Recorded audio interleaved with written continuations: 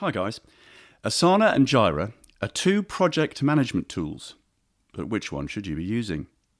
To help you make an informed decision, I'll explain the main differences between Asana and Jira, and we'll consider 4 criteria to see how these two tools stack up. We'll leave the link in the description. You can use it. You can start with the free version, and if you like it more, you can upgrade risk-free. Thank you for using the links in the description. So, let's find out which is better for you. And let's start with the pricing. Both tools offer a free plan. With Jira, as long as you have fewer than 10 users, you get a practically complete suite of management tools free of charge. We imagine that plenty of small teams could get by on this just fine. Asana's free tier isn't as good. It's a lot more complete than others, but you'll probably be looking to upgrade a lot sooner than you would with Jira. There are a few very useful features locked away behind the first premium paywall. As such, we're going to declare Jira the winner of the free plan sub-competition, but only for software developers. As far as the paid plan, Asana offers services under 3 paid plans: Premium, Business, and Enterprise, varying from $13.49 to $30.49 per user per month if billed monthly. The Enterprise subscription can be personalized, and the price is based on the services you plan to use. Asana annual subscriptions offer a discount. For example, you will pay $10.99 per user per month if billed yearly, compared to $13.49 per user per month if billed monthly for the premium plan. Asana offers its software as a free trial for 30 days before requiring payment. Jira provides the same 3 plans as Asana's at a lower price range. However, Jira's fee falls in the range of $7.75 to $15.25 per user per month if billed monthly. Annual subscriptions may offer a discount depending on the number of users purchased. Jira offers its software as a free trial for 7 days before requiring payment. And for the features, Jira is very popular with the development and engineering communities, while Asana is popular with small and scaling teams looking to manage a variety of projects in a single place. Non-software teams may find Asana more applicable to their work management needs. Asana offers video conferencing, discussion boards, calendars, content, and contact management, while Jira does not. Document management and real-time editing are also capabilities offered by Asana and not Jira. On the other hand, Jira is an excellent choice for teams seeking an advanced project management tool for software development. It offers advanced issue tracking capabilities and many other agile-focused features that Asana does not. Asana has a minimalistic, easy-to-navigate interface.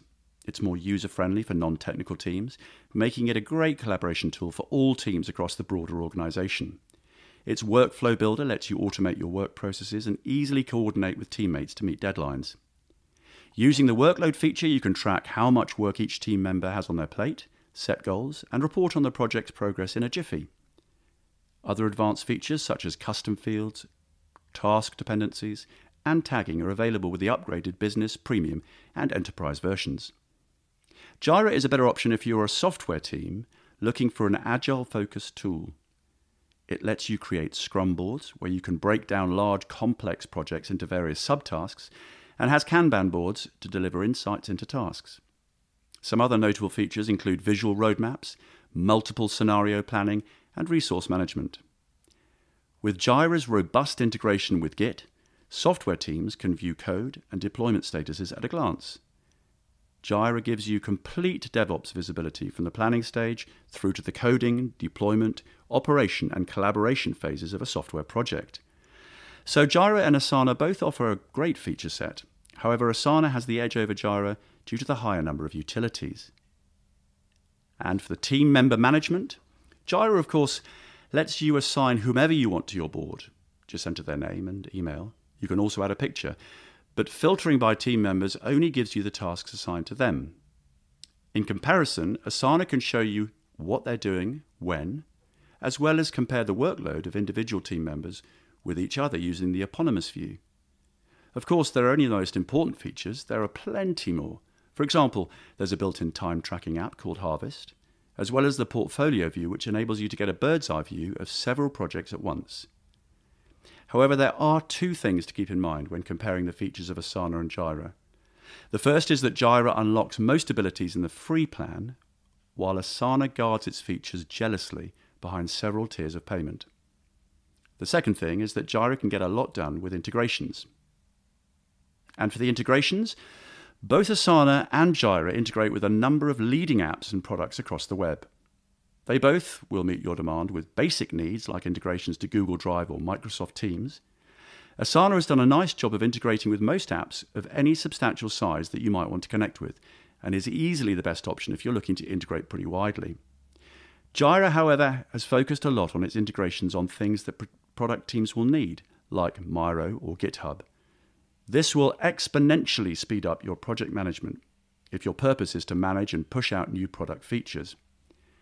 One of the interesting things to consider is that Asana and Jira integrate with each other. Your business could potentially use both products and let them work together.